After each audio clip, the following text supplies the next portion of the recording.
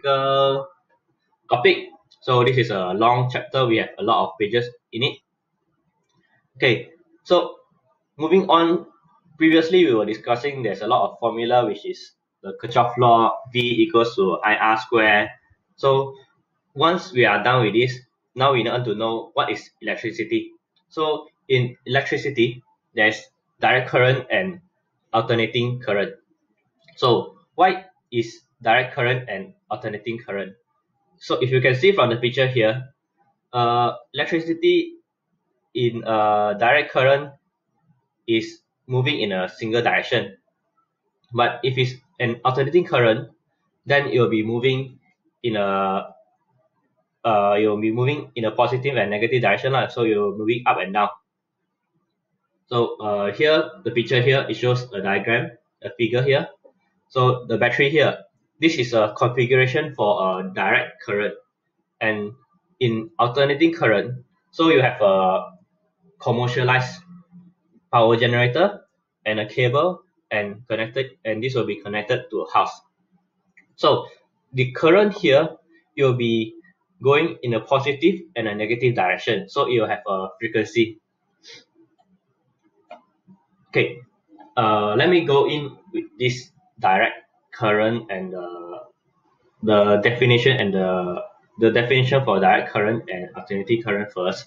Then I will discuss a bit on why there's these two. So a direct current is a uniform current flowing in one fixed direction. So remembering back at the previous slide, a direct current is a battery. So using a battery, you have a uniform current flowing in a fixed one direction. Okay, so here it says the direct current is usually supplied by acid-base battery or dry cell. So with this acid-base battery and dry cell, with their chemical reaction, by having a positive and negative side, they are able to supply energy in a single direction. So that's why it's called a direct current. Okay, if you can see here, a direct current have a fixed voltage, but for an alternating current, which is from a generator, they will have a positive and negative. Why is this positive only a fixed positive value, and why is it a alternating value? So you can see here, direct battery, they have just a fixed line, means their voltage is constant. But for alternating current, they are going up and down. So there's a difference here because of the how they are being stored, or how they are being supplied from what equipment. So in a battery, you are using chemical, which is usually acidic. So they have a positive and negative pole, and then how they are giving off the electricity, the energy, is through the differences in this positive and negative. So that's why you obtain a fixed voltage. But why is this? What is the voltage from a generator alternating, which means they're going up and bottom? This is because of the way the generator is. This is because of how the generator works. Because they are moving in a, they are using a mechanical force. They are turning to generate the forces. So due to these forces being turned, the energy stored is actually going up and down because of the movement of this mechanical instrument.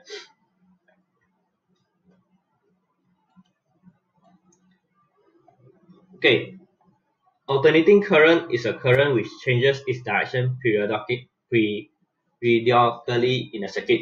So it's going positive and negative at a very high frequency. So you can see here at 50 frequency, the voltage in each wire is positive and negative 50 times each second.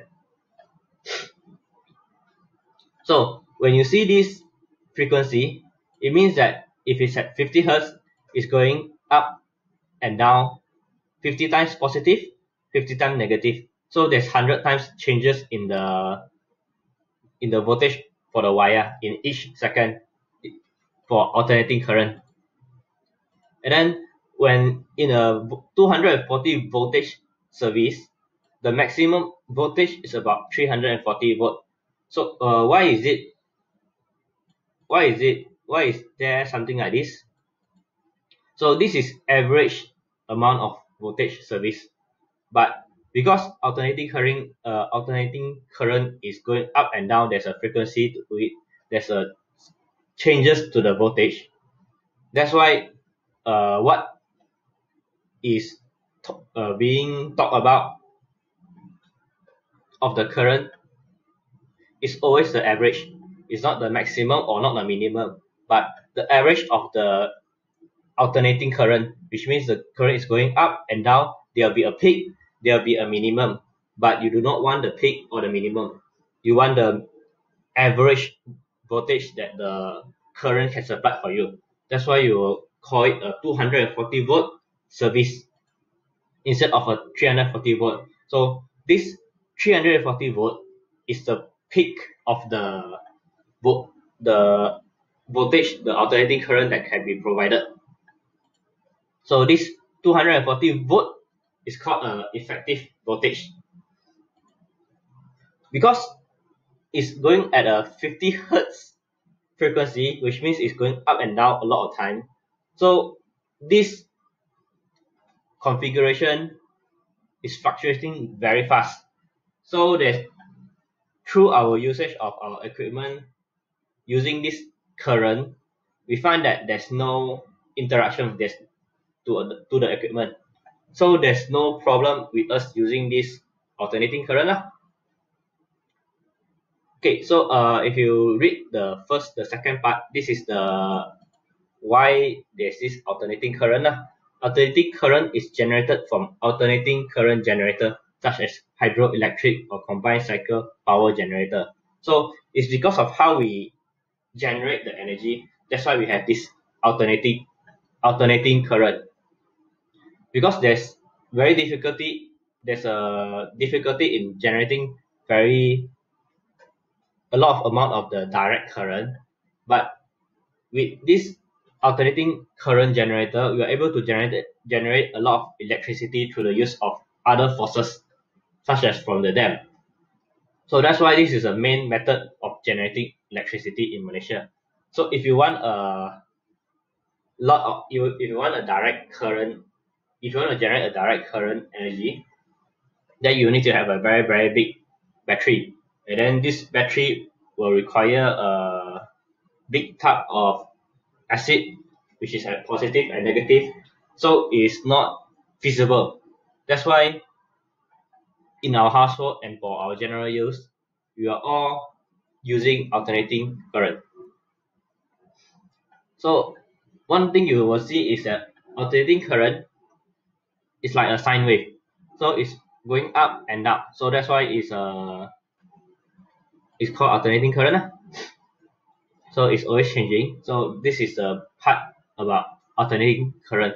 So you can have a read at it later to know more about it if you forget about it. Okay. Okay, so this is root mean square. So it's a bit of calculation to how to get the maximum value and the RMS value. So there's a relationship of RMS value to the maximum value of the AC.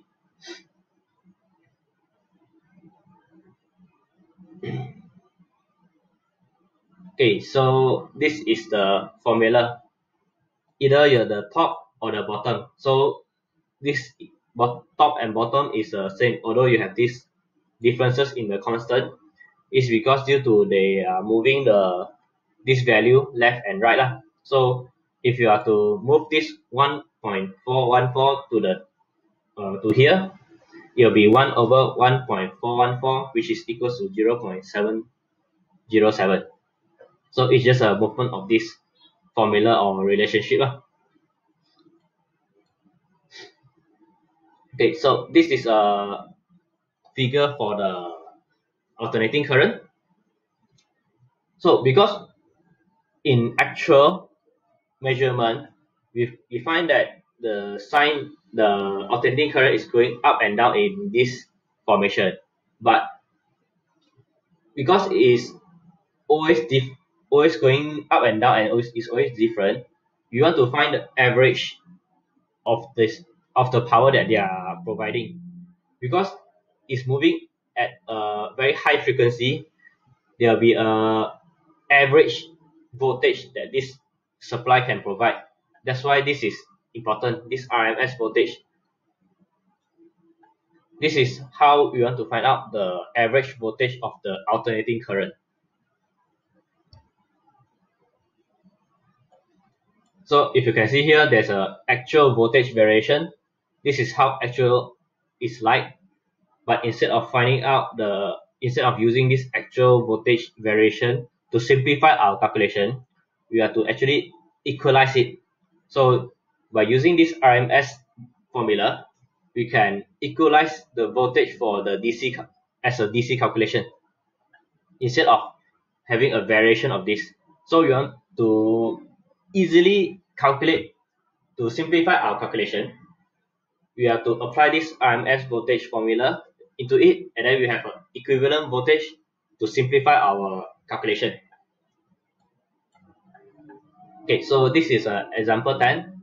So A is calculate the maximum value of AC voltage when the RMS value is 240.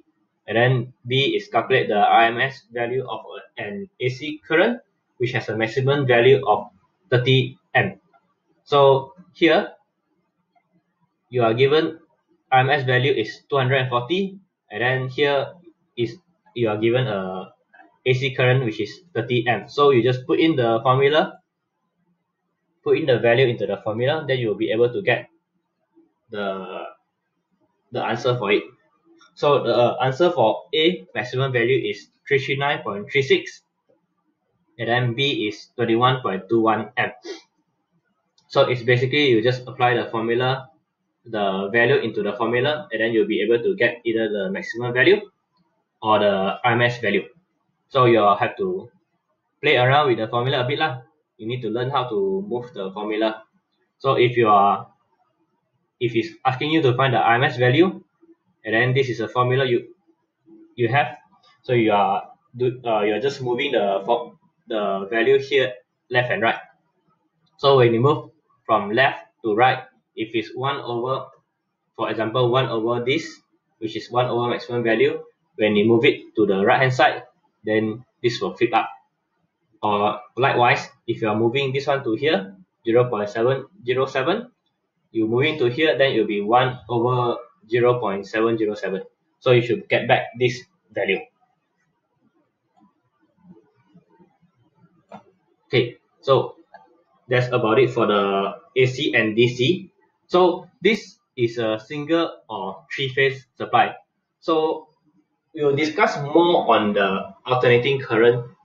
Why? Because this is our main way of generating electricity. So in a alternating current, there's one phase and three phase. For one phase, that's the standard where what you see just now, which is there's only one current, but in three phase there will be three current as represented by this sine wave. So why is there a single phase and a three phase? So let's go into it. So this is a alternating current. Just repeat again, this is alternating current. Okay, so a single phase two wire system. So a single phase electric power supply refers to the distribution of alternating current power using two wire. One is live and one is neutral return wire. So in Malaysia, we usually adopt this 240 volt single phase system for our house. So here it says that the distribution is usually for light, which is in our house we only use lighting and heating and maybe a few small motor or large motor. So this is our DB box. So standard most basic single phase electric system is what we have in our house. So there's only it's a two wire system, which is a live and a neutral. So a live is where the energy come in and a neutral is where the energy return. Okay, next on. This is a three-phase four wire system. So in a three-phase four wire system, there are three lines carrying a live voltage of 240 volt each, and then there's a one neutral return wire. So if you can see at the first part, there's for a three-phase four system, there's a three sign, means three power supply is being supplied into the system instead of a single phase. So in a three phase, you have three live power carrying wire going into your system. Okay, and then in this three phase, they are designed in such a way that they are to reach their maximum value at different time. So one wire is to be picked at this particular area, and then once it finish, it go down. They are actually replaced by the second wire, and then the third. And then by the time the third wire ends, the first wire are supposed to pick back again. Hence, you will have a average. You have a higher and average voltage. So we previously I thought that in a single phase alternating current, the voltage can actually reach higher than the specified, which is 240 watt. They are actually picking up at about 315. But in a three phase, because each of them are picking up at different timing, the three phase system are actually able to supply an even higher amount of power, which is 415 volt. So this system is applied to a house or a commercial lot which required higher power than the average. Means you want to draw more power, you have more electric equipment in your house, then you use this system. But this one is mostly for residential. If you go for commercial, then they will have their own special requirement, because commercial building, they have very large equipment. So to power this equipment, they have to lay their own special cable. The TMB will have to come. They have to pay to TMB to lay this special big cable to be able to power up their equipment. So this is the one phase and the three phase system is just for our housing. So this is just for information. Okay, so this is additional figure. So here, this is a three phase power. So as previous mentioned, with just a word, this is a picture will give you a clearer image of how the first phase is picking up, and then as it goes down, the second wire, which is providing the power, should go up. So it will pick, and then as it goes down, the third wire will pick. Then when it comes down, because this is a three phase system, the first wire should have completed the cycle and return to pick up the voltage. So this is the idea on the three phase.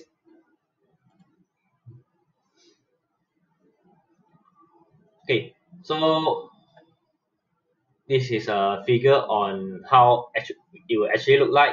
So you have a house, you have this electric pole, and then if your house is being supplied by a three phase supply line, then you have three wire going into your house. If not, then it will be only two wire lah.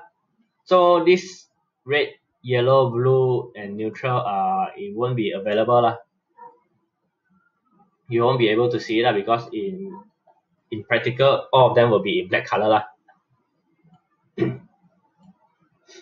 Okay, so this is additional. So it shows that for our houses, we only require up to about 240 volt, and then in office, you can be 450 or either 240 volt. So this depends on what sort of office you're doing. If you have an office that requires equipment that requires a very high power equipment, then you have to apply for 415 volt power supply.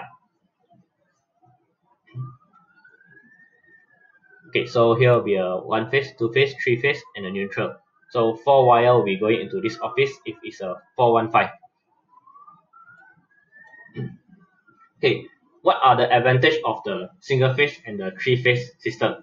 So because you are supplying power at a higher voltage, the three phase system is actually providing a lower current compared to the single phase system. So there's an advantage to using three phase system. Three phase motor draw less current than single phase motor of equal capacity, although the power requirement is generally the same. So the three phase motor with the same power capacity draw less current per wire, therefore can use a less expensive, lighter gauge wire. So here it says that three phase motor uses less current. Why it uses less current? Because the power supply is being supplied through multiple wire. That's why you are able to split the current among the wire. Because you are able to split the current among the wire, you do not have to use a very expensive, or you don't have to use more wire, more conductor. So that's the reason behind the motor being more cost saving. Okay, three phase motor are simpler, lower in cost, and more trouble free, and then they are efficient over a wide range of loading compared to their single phase counterpart. Okay, the only problem is three phase cannot operate on a single phase system. So you require more high tension wire line to operate a three phase service as opposed to only the single phase. So this is just a brief explanation advantages. Okay, next is this wiring system. Okay, power circuit, ring final circuit, and radical circuit. So this is actually your DB box wiring lah. So ring final circuit is used for a single phase power supply to the 3-pin. So it consists of a line, neutral, and earth. So this is all the information on how the wiring works in your house. Okay, domestic building can have a unlimited number of sockets. So because our house uses very low power compared to a commercial, we are only powering maybe our charger for our phone, our laptop. So all this equipment doesn't really take up a lot of energy. So you can have an unlimited amount of socket in which you can plug into.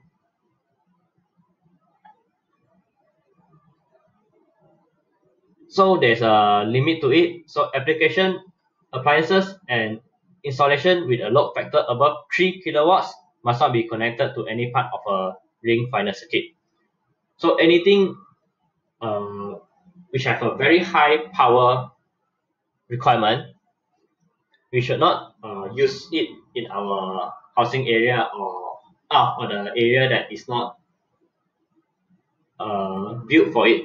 So if you are to just plug a very high power into a socket, you might encounter a problem that the circuit might burst due to drawing too much power. Okay, so here, so this is all the info for the bring final circuit and the radial circuit. Okay, if you can see here, this is the fixed electric line, our DB box. This is our fuse box. So our electric will come in through here. This is our electric line. Then it will go through all this area. Either that or the bottom one. And then there will be switch here, which allows either this area to on or this area to off. So this switch, if you can, this switch allows you to control the electricity power supply to an area. So you have a lot of switch here. If you can see in the, okay, it's the next picture. So this is our DB box, so to say, and then we have our power supply socket at different places. Okay, so this is a picture. So each of these is a circuit breaker. And then we have a main switch. So this is what you usually find in our house to control the electricity. So this is the minor circuit breaker for the area. This is the main circuit breaker, and then this is our main switch. So if we switch this on and off, we will be able to control the electricity supply to our home. And then if there's lightning, then this will flip. This will flip down, and then you have to flip this up. So this is a earth leakage circuit breaker. So when a lightning strike, to protect your equipment, to protect all your electronic devices, this will be the first main protection that will flip off. And then the second is this, the MCCB. So this is a miniature circuit current breaker. So this is a circuit breaker for each of the different area of your houses. So if you have a lot of area in your houses, like maybe second floor or ground floor or first floor, then depending on which area the electricity short circuit, you find that this will flip down. It will short circuit. So it will short circuit, it will flip down, and then it will cut off the electricity from being continuously supplied to that area. So once it flip off, then you'll find that your area where the electricity is being supplied by this switch, all of them will be cut off. Then you have to find out what's the problem or what happened. Okay, so lightning circuit and switches. Every sub-circuit is generally limited to a total of 1000 watt and require 5 fuses and switch. So wiring to lightning point should be carried out on what is known as the looping method. Okay, so this is generally the wiring distribution in your house. So you can have different method to control the lighting in your house. Either A, B, and C. A is one-way switch control, B is two-way, and then 3 is intermediate switch control. So you'll find this one-way, which is generally in your room. You have only one way to control on and off in a room. For B, two-way switch control, you'll find this in toilet or in landing. So let's say a shared toilet, you can have a person switch on the light, and then you can have another switch to control the on and off. So it's connected in pairs. There's this two-way switch control can also be installed in a hallway. Maybe you're going up and down the flight of stairs. You have lighting. You have light along the stretch of the staircase. So you can have a switch at the bottom, and you can have a switch at the top of the staircase. So when you want to go up the staircase, if it's at night, you can on the switch at the bottom, and once you have go up to the first floor, and then you can just off the switch from the top. So this is the place to use a two-way switch. And then for intermediate switch control, So this one is if you have a very large or huge area. So this is for convenience sake. You have, instead of a two-way, you can have one at the outside, one at the in entry and exit, and then another one in the middle of the room. So this is for convenience sake lah. If you have an intermediate switch control system. Okay, if you can see here, so this first is a wiring configuration for one-way switch control. So if you complete the circuit by pressing the switch, which means this one will complete the circuit, and then these three light bulb will light up. So likewise for this, if you light up this switch, you just on the switch, close the circuit, and then once it's a complete circuit, it will light up the lamp. So this is connected in a series, this lamp. Okay, for a two-way switch control, you have a bit more complicated the switch will be. So it's still the same, you have to complete the circuit so that the current can flow through and then power up this lamp. Then you have this configuration. So theoretically, the two-way switch lamp is like this, the idea lah. So once you press the button here, and then it's a two-way switch, so it should actually complete the circuit or cut off the circuit, complete the circuit as if they are both in the same direction, which means they are here, and then this switch is at this location, and then this switch is also at this location, so this lamp will be light up. So when you want to switch off the lamp, you just have it at opposite direction. So that means the circuit is not complete. So here, then it will stop since this go up. Okay, so for intermediate switch, it's also the same like the two-way switch. Instead, you have another one. You have a three switch. Okay, because you are putting in more switch to make sure that it's working properly, you require more wire. So you can see that there's a lot of wire here. So it works the same way. The wire is configured in such a way that you can on and off the lamp in a single metal lah. So if you are to have it here, and then if all of them are connected, you can light up the lamp. So doesn't matter how they are configured, if you are actually to press it on, they are supposed to light up. It's like a jigsaw puzzle lah. They are supposed to complete the circuit.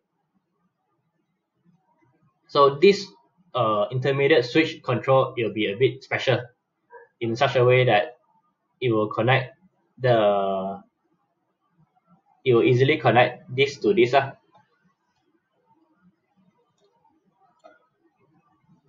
Okay, so this is a area of a house. So here it shows that the two-way landing switch. So most of the time you want to have a two-way switch at a hallway or in a very big area. If not in a room, you just have a one-way switch.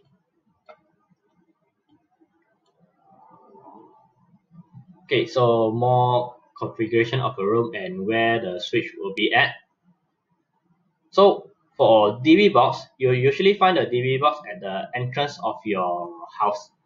So let's see where is this located in.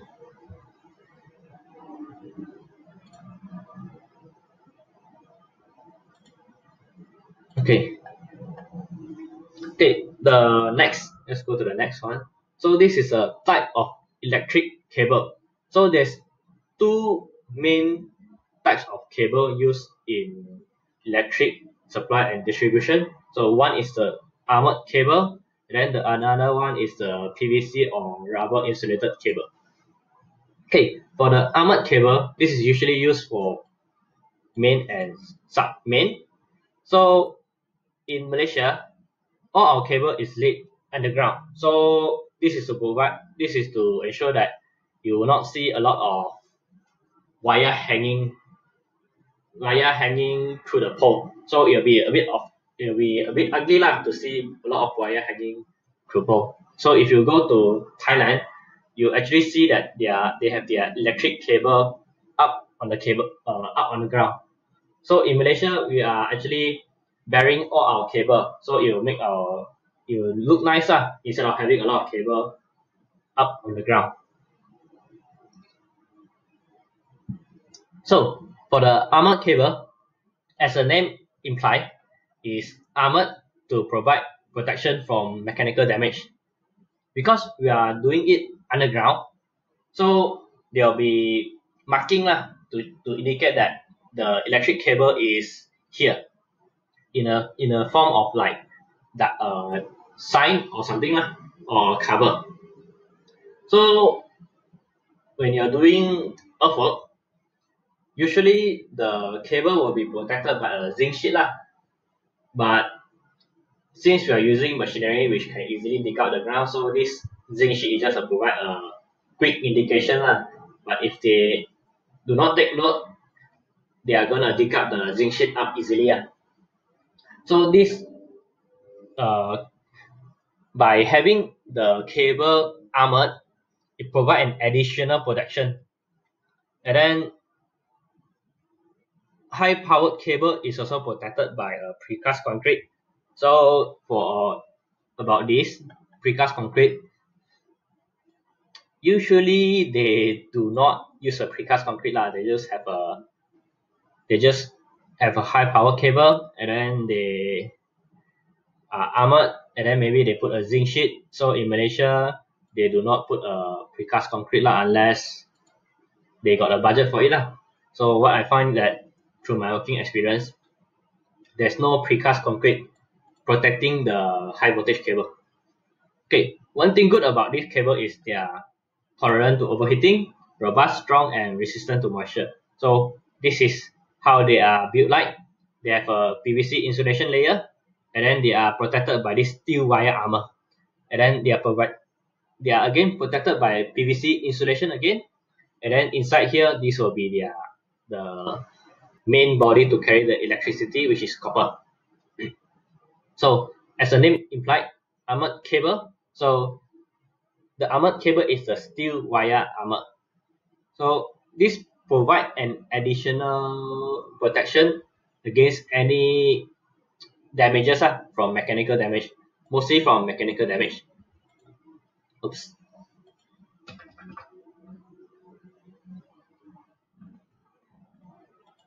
Okay. Proceed. Okay, the second is a PVC and rubber insulated cable. So obviously they are cheap because you do not have all these metal metal steel wire armor. So obviously they are cheap because they are only protected by rubber, and they do not have this metal wire armor. So here they are also simple to install. So you just have to click at it, using it at a regular interval. So here the PVC rubber insulated cable is mostly usually for our home use. So their general usage, they have a temperature limitation between 0 to 70 degrees. Why there's this temperature limitation? Because of the PVC and rubber. So if you have a very high temperature, this PVC and rubber is going to melt, or they are going to be very soft. So below 0 temperature, the PVC and rubber become brittle and easily damaged. In high temperature, they become soft, which could damage which could melt, which could cause the rubber or PVC to melt, and then it will expose the conductor. So if it exposes the conductor, then this will be very dangerous for us, because if we were to accidentally touch it, then the current will go through our body and we will get electrocuted.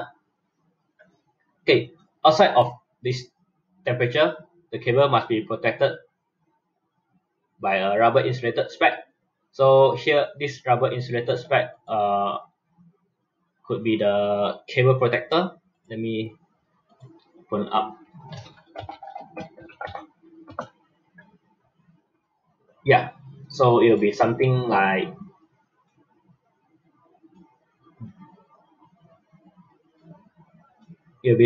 this rubber protector, or in a house, if your house is very old, it'll be it'll be this square thing.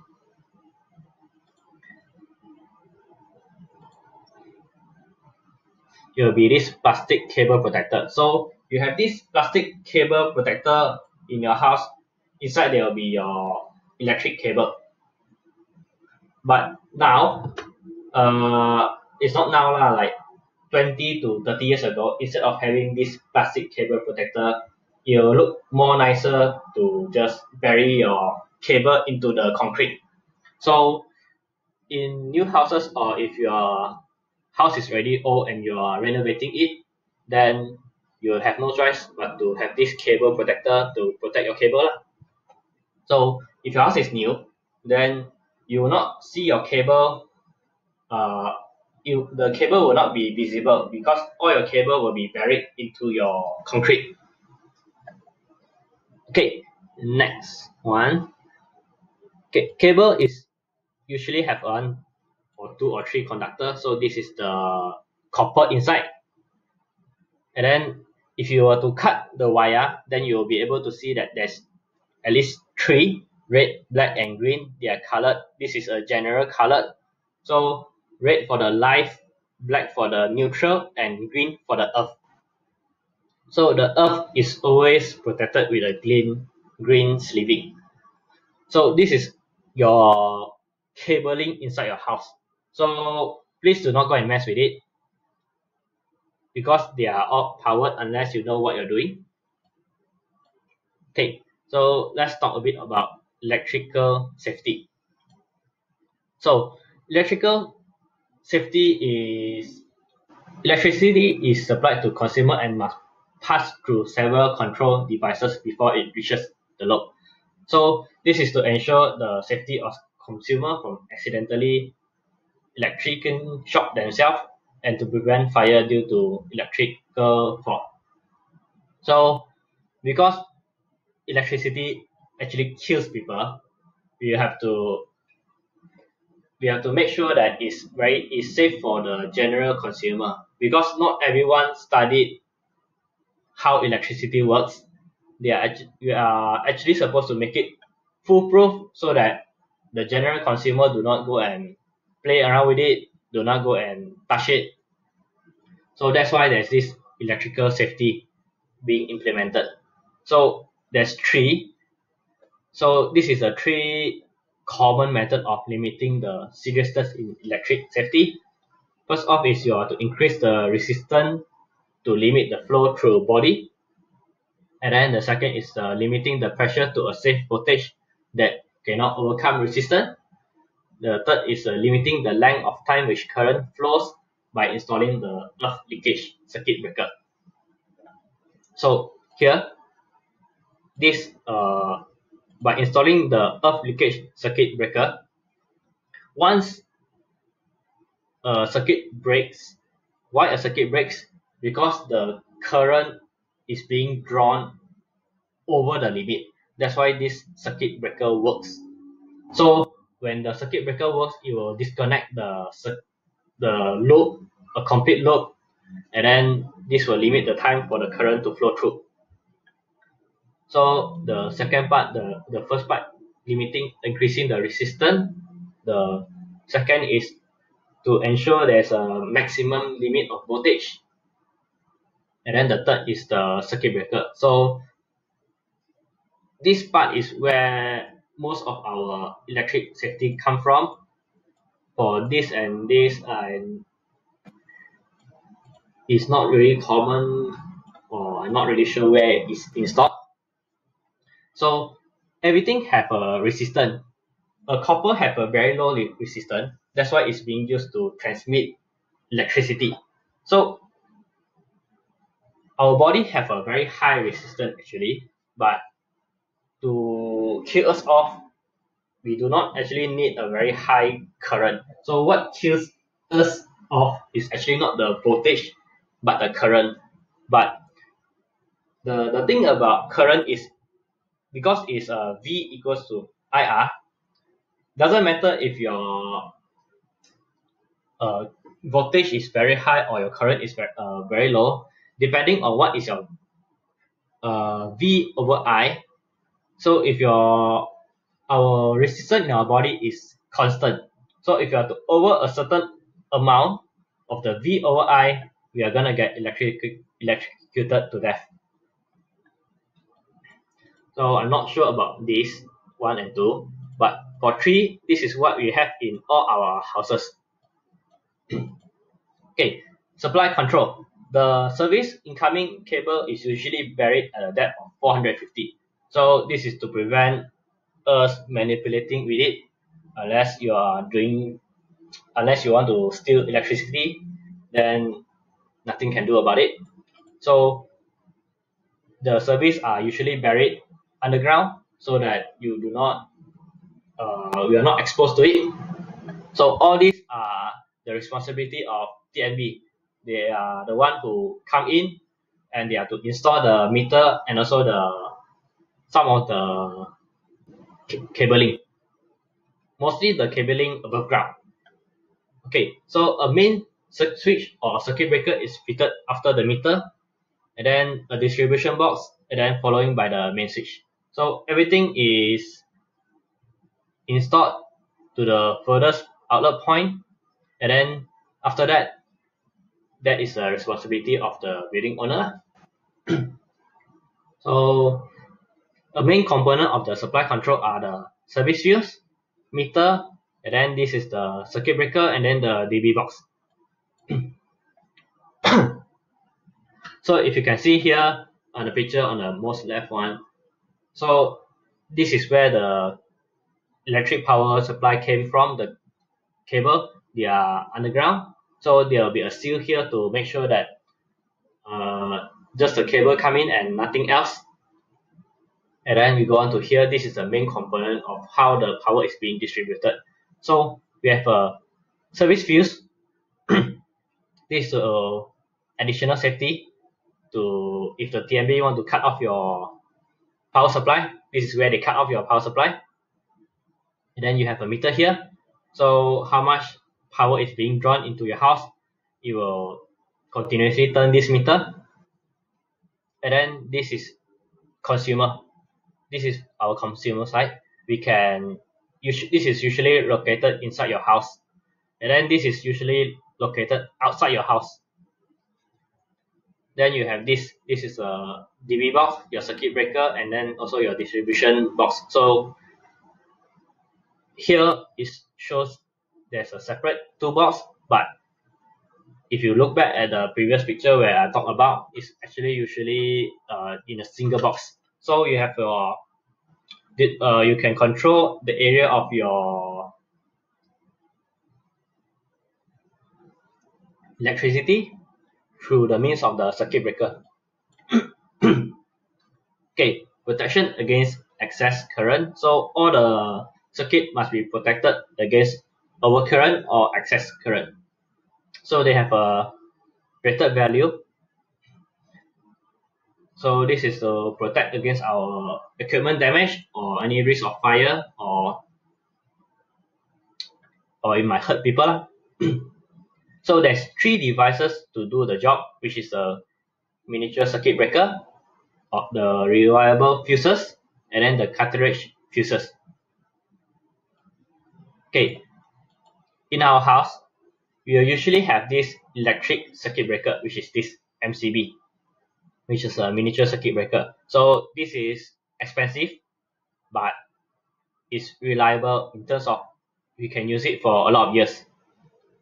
For cartridge fuse, so if you can see a fuse here, so once the current is above the rated amount allowed for this fuse wire, then it will burn out and the electricity is cut off. So it's a single use system. And then a reliable fuse, this one is technically the same with this. So you have a wire from to complete the circuit from here to here, and then if the current is above the allowable current rating for this wire, then the wire will burn out like this. So this 1 and 2 you is a concept lah, so you'll usually not find it in your house. So if you do not know what you're doing, or you do not want to always take care of this small stuff, it's better is a standard to always have this electrode, the MCB installed in your house. So is to have more convenient and more reliable lah. So better than if you forget to put in, or you need to buy the replacement for this, or you need to rewire the fuse again and again. And if you don't know what you're doing, because this is live electricity, you get electrocuted. So most of our house will have this MCB. So you will not be able to see this. This will be working behind the scene, but you'll be able to enjoy all the function lah. So all our house will have this miniature circuit breaker instead of this 1 and 2. Okay, so earthing. So earthing is very important. So the installation is very simple. You just drive a copper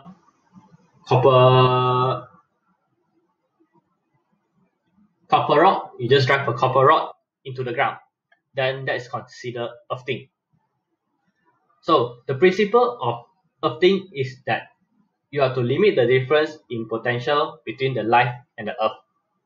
So if the person touch a live conductor that is correctly earth, so because the resistance for the earth conductor is lower than earth, by theory, it's supposed to go into the ground instead of going to earth.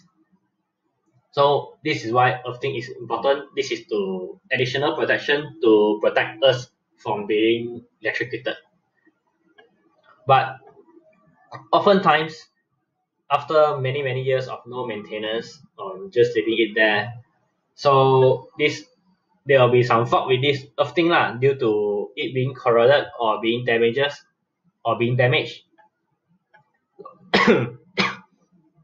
So this is not foolproof. So it's better to not go and play and go and touch the conductor, live power conductor, to just test it out. So don't do that. A lot of protection is in place, but because electric equipment, they are mostly just do dump and give to consumer, and consumer do not do any maintenance or do any checking on it. So all these precautions are being put in place to minimize the risk for the consumer. Okay, so this is a picture, a method of earthing to prevent electric shock. So if your stuff is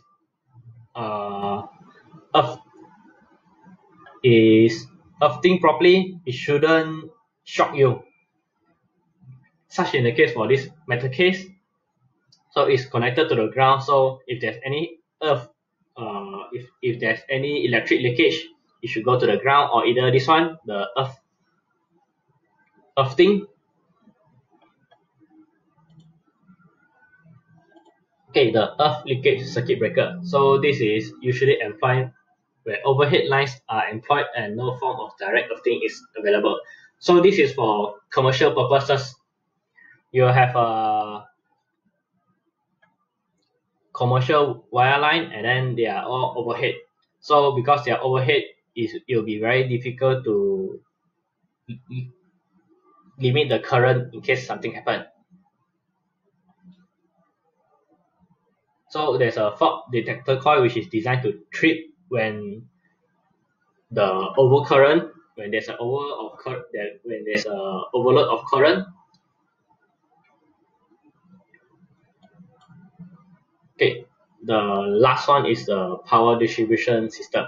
So let's on with it. So there are three methods, which is radial distribution and ring main distribution, and then the last one is a rising main distribution. So this is for distribution for large building. More, 1 and 2 is for residential, which is for landed, and then the rising main distribution is for high-rise building. Okay, so for radial distribution, there will be a separate underground cable laid for each substation to each building. So if you can see at the picture here, this means that there's a substation here. This is where the voltage will be stepped down, and then cable will be laid and supplied to our house at a 240 or at the 240 volt lah, either that or 415 volt. So radial distribution means that each of them have their own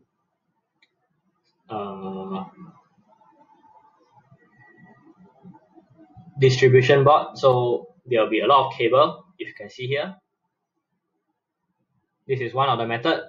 Another one of the method is the ring main distribution. So instead of having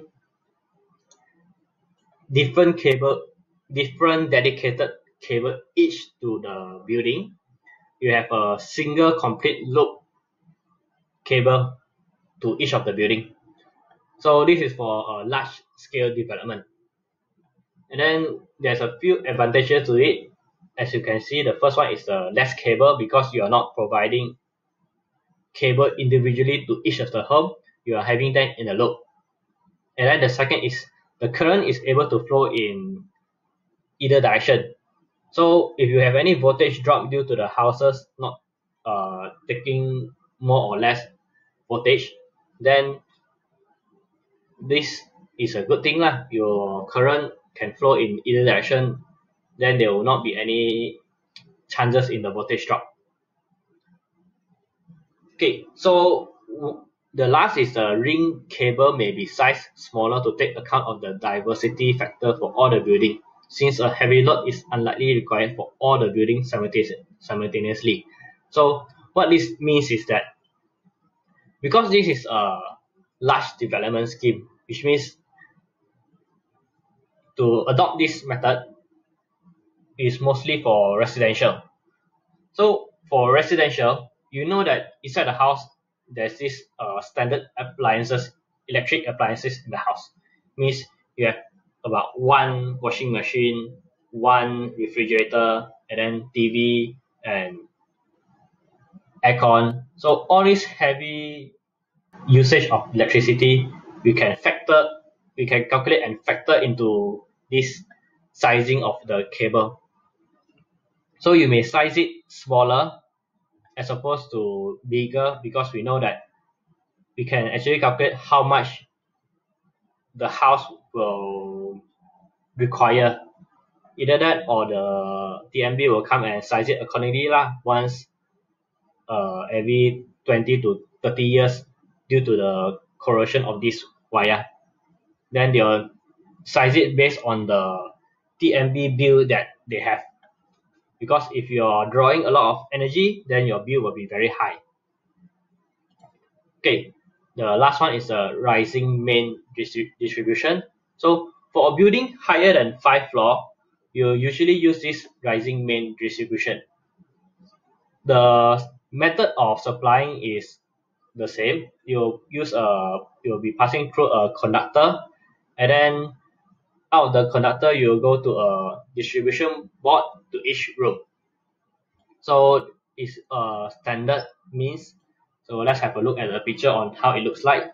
So you have incoming cable, this is your power supply, and then you have your meter or maybe a fuse box on the fuse box is on top, and then you have wire continuing all the way. So this will branch off to each floor.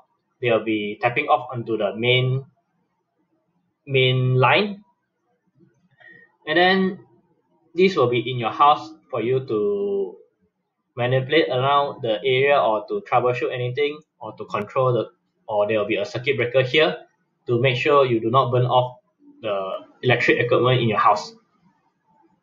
So it will be a single place here, and then you will go up to the highest floor. So that's about it for the electric topic.